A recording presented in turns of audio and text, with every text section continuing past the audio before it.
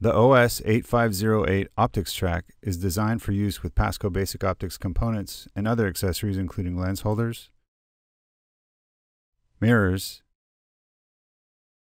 and viewing screens.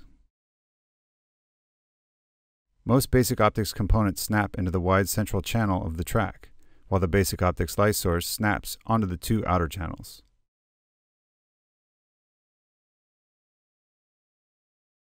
To mount basic optics components on the track, center the component on top of the track and push down to snap it in place. Once in place, the position of each component can be adjusted by gently squeezing the base and sliding it along the length of the track.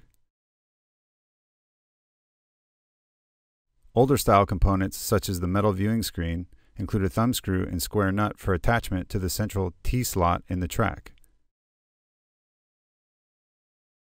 Each optics track includes a graduated metric scale attached to the outer rail that can be used to measure the positions of mounted components.